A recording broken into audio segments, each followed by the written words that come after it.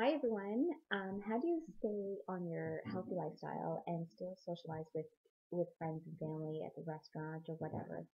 Um, this was a big source of anxiety for me in the past, and it's because I didn't know how to choose things that were healthy for me and still enjoy my time and not feel bloated or guilty for indulging during the day. So what I do is I still keep with I don't skip meals during the day before going out so that I'm not starving once I get to the restaurant.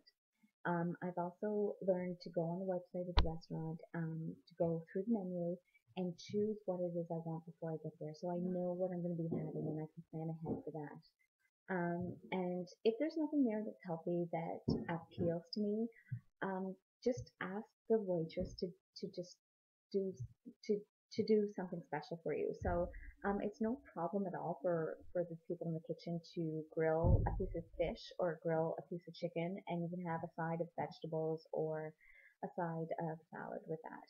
It is completely okay. You're a paying customer, and it's not that much trouble for them, even if it's not on the menu. They'll gladly make arrangements for you.